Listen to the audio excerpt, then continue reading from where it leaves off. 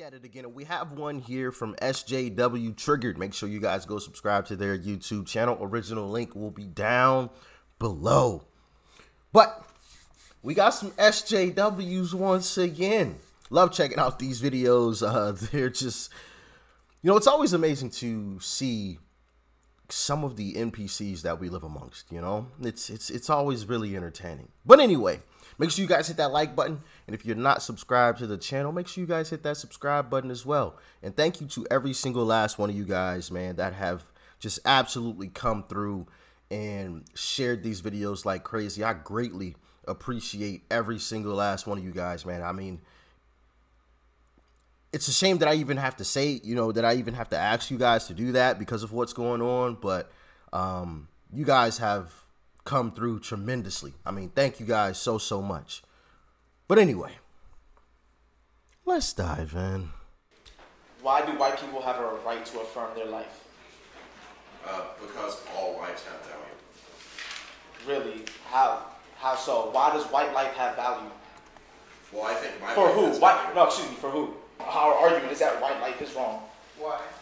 Our argument is that we should never affirm white life. That your argument of just affirming all life in general is not good, especially not good for black people when white life itself is based off of black supremacy. Why shouldn't we affirm civilization. my life?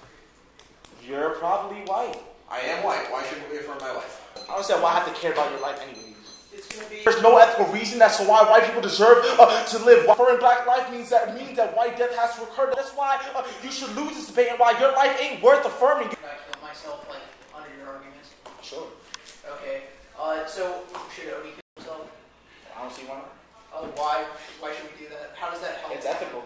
How is it ethical? We all have some form or another of privilege. Why does that mean we should kill ourselves? Because you have white privilege. Why does having white privilege necessarily mean I should kill myself? Why shouldn't I, like, struggle against the structures? Sure, struggling against a structure means putting yourself on the line, putting your body on the line. Do it. Affirm yourself. That's cool. That's very good. I mean, it's, you know, it's one little form, it's one little step in the right direction. All right, let's talk about Harvard this. Hold on. Time out, coach. Time out.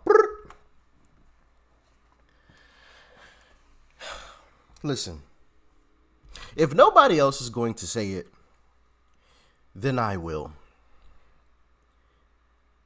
In the United States of America, as of today, white people do not have freedom of speech. If nobody else is going to say it, then I will. Today, if you were to flip the roles right there, and a white person said exactly what that black guy just said, just obviously replaced, you know, white for black and whatever else to make it make sense,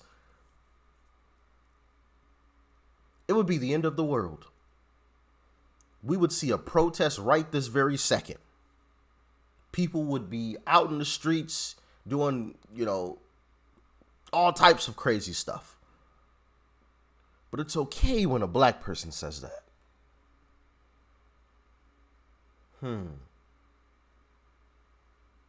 White people don't have freedom of speech, man. They don't. A white person couldn't say that. And if they did, they'd be canceled to oblivion. To oblivion. Oh, you work a 9 to 5? We'll say goodbye to it. Oh, you own your own business? We'll say goodbye to it. But a black person, I mean, I just find that absolutely ridiculous. Ridiculous. Wow. Wow. I can't believe I even just watched that. Anyway, I guess let's continue on. Sheesh.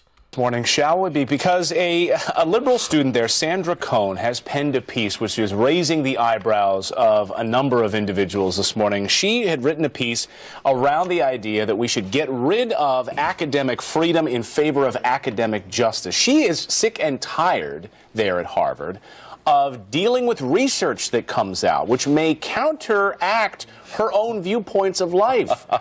She can't stand when academic research comes out that doesn't support her liberal ideology. Yeah, she's a senior there, and the title of this piece is "The Doctrine of Academic Freedom. Let's give up on academic freedom in favor of justice." She's a women's studies and gender equality and that type of advocate as well. Well, if our university community opposes racism, here's what she says: sexism and heterosexism, why should we put up with research that counters our goals simply in the name of academic freedom? Instead, I would like to propose a more rigorous standard, one of academic... Listen, but before she even finishes this foolishness, as Ben Shapiro would say, facts don't care about your feelings. No, we shouldn't bend and twist the truth to affirm how you think. A fact is a fact, and that will always be that. Sheesh. Justice. When an academic community observes research promoting or justifying oppression, it should ensure that this research does not continue. In other words, the truth, when it's inconvenient, should be squelched. There's a name for this. It's called fascism. And what's amazing is this girl is a senior, as you just said. This is the fruit of a Harvard education. After 4 years at Harvard, you conclude, or she has, that the truth, when inconvenient, ought to be suppressed. If she had absolute power, how many people would die? Many. Well, what's interesting is that one of the pieces is she talked. It's funny he mentioned that. You know, it's always amazing to check out these videos because the left always accuses the right of what the left is and does. How many times have we checked out videos where someone on the left is calling someone on the right a fascist? And it's just like, wait, what? No, not even close. And then you have statements like that from somebody on the left, and it's just like, doesn't make any sense. Talks about specifically with some research that came out of the university from one professor around and how women, this professor said, they should be more modest, and that would stop because women need to be a little bit more modest. She took umbrage with that, as I think many people would, that it was somehow a woman's fault to be raped. And she said we should rally. Students should rally and make sure that this professor never gets published at this university again. What's wrong with rallying? That's what a university system does, right? A free flow of ideas. Right, so women who wear sexy lingerie or wear a short skirt deserve to have sex taken from them, stolen from them. Doesn't make any sense. But I will say one thing. The way that she opens this piece is about a Harvard professor back in the 1970s who writes a piece called IQ. He gets a lot of backlash for it because he says that IQ is based on hereditary almost entirely, and it varies by race in particular. And there was backlash about it, and that's something that should be.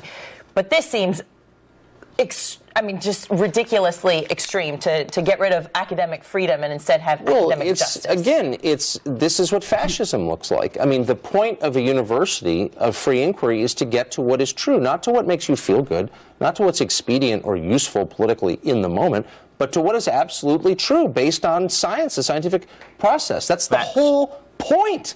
Right. And so she's basically not just attacking things that she doesn't like politically, she's attacking the very notion of a liberal education. Right. It's scary. The free flow of ideas. You can have disagreement. You can rally and say that you disagree with it, but then to make sure that the professor is never published again by the university press, this academic research is then squashed. The whole point of tenure is, right, we have tenure in college, and the whole point is professors can say things that are unpopular but are true, and this is a safe place for them to do it. And she's basically saying, and I think a lot of people on the left feel this way. Bust up war! Bust up racism! Bust up war! Bust up Islamophobia! Bust up the Pentagon! Bust up NATO! Bust up militarism! Bust up war!